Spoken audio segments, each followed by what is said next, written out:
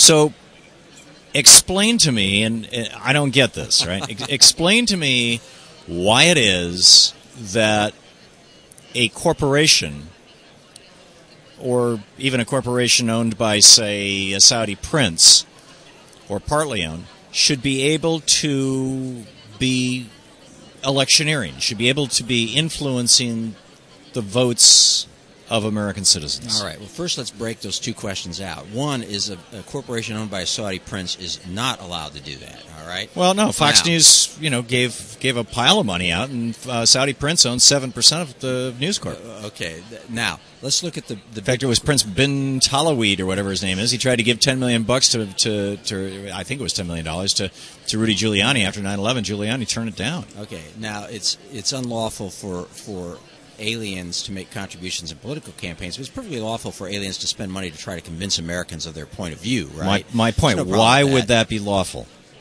Well, because how are you going to stop it, right? The First Amendment applies to people within the United States, okay? I mean, how are we going to stop, especially in a modern media world, we're going to stop a foreigner from influencing American Well, so you're saying it's just fine if China, for example, decided that they wanted to give Karl Rove a couple $100 million to get somebody elected. No, that's exactly what they can't do, and that's the point I've just made. They can't give money specifically to try to get people elected. But their corporations can. About elections.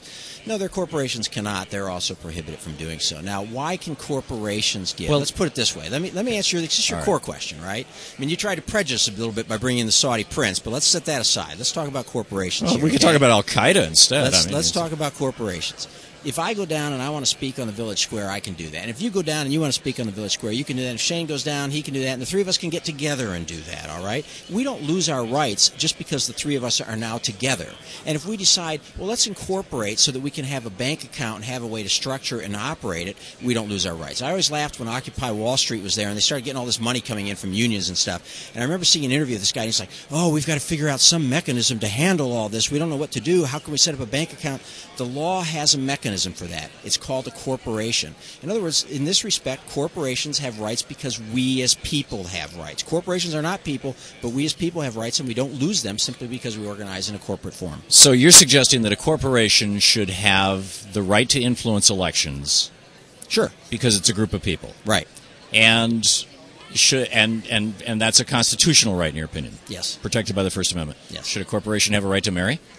No, because people, right? Should a corporation have a right to own weapons? Well, no. These are silly kind of... bear of... arms? Corporations do have rights to own weapons. Okay. And these are kind of silly to say, like, should a corporation marry? Corporations have rights to privacy? They have the rights that... Yes, they do. They have the rights that we as individuals have when we get together to do things. So a corporation, for example, can't run for office because we don't run for office as a group. This seems to me, frankly, Brad, this is the most outrageous BS I've ever heard. I agree with what you're saying, Tom. We're back at you. To say that a corporation has a right to privacy when all a corporation is a group of people that we have given privileges to in exchange for their doing business in a way that presumably is going to interest. So you are of the belief interest. that the police should not have to have a warrant before they come and raid the business. If they want to search the Thom Hartmann show, they can come in, kick the door down. They don't need a warrant. They don't need probable cause because you're incorporated. In this country, until the 1920s, every corporation's books had to be open to the Secretary You're not answering my question, are you? You're not going to answer my question. Should they be able to come into your office without a warrant and just come in and start searching things?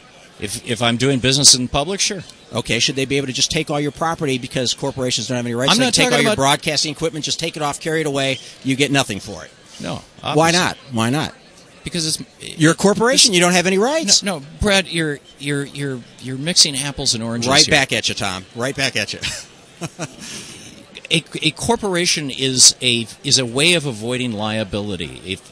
I mean, this is the essence of a corporation. This is why the corporate form was set up. You don't avoid liability in a corporation. You certainly do. If I put $50,000 into a corporation and I run up $500,000 worth of debts and decide to walk away from it, the limit of my liability is $50,000. That's correct. If I personally go out and run up $500,000 worth of debts, I'm stuck with $500,000 That's of not the true. debt. I can declare No, personal bankruptcy, but it's going to be on me. I can't walk away from it and say That's I'm not right. there's a limitation of my depends liability. on how you think about it. If you negotiate a deal with everybody and you say to the banks, and they'll agree to this, you say, look, I'm not going to be liable for more than $50,000 that I owe. That's the way it is. That's what you can limit your liability, and that's essentially By what contract. a corporation, right? And that's essentially what a corporation is. A corporation is a web of contracts and agreements that we as people have that make our society more efficient and our lives easier to run. And you're saying that a corporation should be able to influence elections. I'm saying a group of people have a right to influence elections. A group of people called a corporation should have the right to organize influence. as a corporation. A group of people organized as a corporation should have the right to influence elections. And yet, the reason why people get together as corporations is to make money.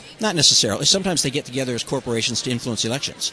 Well, you're true. That's right. 501c4s, for example, under the tax code. They get together for many reasons. Okay, so if they're getting together to influence, this just seems fundamentally wrong to me. I can't, we the people, Well, the first three words of the here's the thing that I Constitution would say. was not we the corporations. The word corporation does not appear in the Constitution. Right, but corporations are not people, but they're made up of people. But let me say, here's what I would say to your listeners, who I guess are probably like you, not very sympathetic to my position. The core issue here that really needs to be debated, and again, we probably disagree, but I think it's the key issue, is the effects of money in politics. If ExxonMobil were to reorganize as a partnership, right, you wouldn't suddenly say, oh, well, it's fine if ExxonMobil now wants to spend $5 million to influence elections, right? In other words, and nor are most people I talk to on the progressive side terribly upset that small nonprofits, which are incorporated, might spend money. So I think we really need to focus this debate on the idea of what are the effects of money in politics, and do we have a right to limit money in politics, rather than worrying about the form in which somebody's organized. You're mischaracterizing my positions on it. I believe personally that corporations are not people and do not have constitutional rights. I agree, they're not period. people.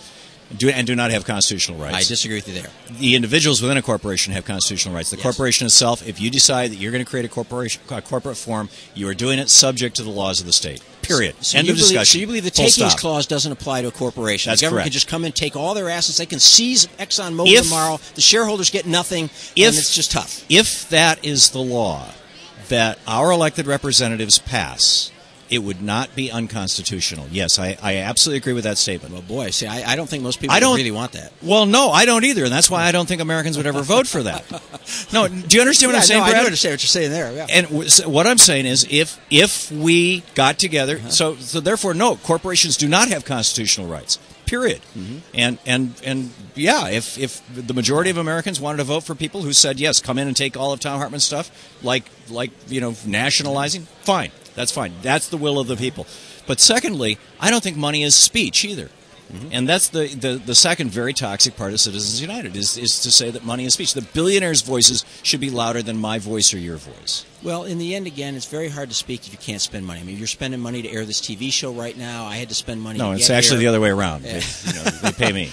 Well, but the point is still money is being spent to get this show on the air, and so you couldn't publish the New York Times if you didn't spend money. And when you start to limit money for the purpose of limiting speech, then you've got a First Amendment problem. In the UK, you can spend $100,000 getting elected. That's right. Period. And regardless of where it comes from, and that's why their elections run 5 weeks. What's wrong with that? What would you think if we What's said? wrong with that? Well, that's not why their elections run 5 weeks. Let me ask you real quickly. What's wrong with that limit? That It limits the speech of Britons, and I think that's a bad thing. But I think it's worse for us in our culture. Let me ask you a question: what if we said you can practice any religion you want, you just can't spend any money to hire pastors and so on? Would that be a problem for you? It's a completely irrelevant question. It has nothing to do with whether or not money should be able to influence question: is money politics. religion? Money's not a religion. You're right. Money is not a religion. Money is not speech. Money is money. It's property. That's right. But it's if you property. Spend money for church. Well, Tom, I appreciate it. I appreciate that you come here, and I appreciate you having me on. It's always fun. We're out of time. Your website, once again, was? CampaignFreedom.org. CampaignFreedom.org. Thanks so much. People can check it out. Bradley A. Smith. We'll be right back.